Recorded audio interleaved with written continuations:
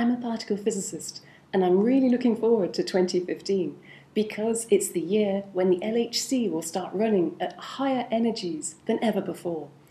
And this is momentous for us because for the past year and a half, 2 years, we've been hibernating.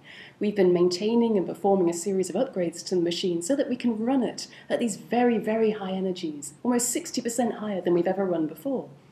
And you might wonder why we're going to do it, because in 2012 we discovered the Higgs boson, which we said was the last missing piece of the standard model, our understanding of particle physics. Well, we're doing this because we've got unfinished business when it comes to understanding the universe. We'd like to understand how the universe evolved after the Big Bang. That means understanding why there's so little antimatter in the universe. We'd like to understand what dark matter is. We'd like to understand how we could describe gravity in the same way that we describe the other forces. None of these are possible in our existing understanding.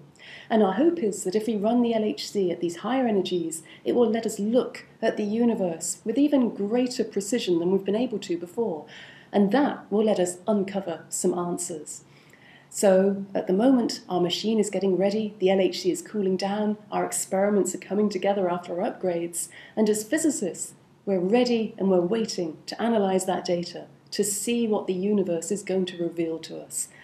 And I can't help feeling an excitement. I hope it's going to be big. I hope we find something massive. That's what I'm really looking forward to.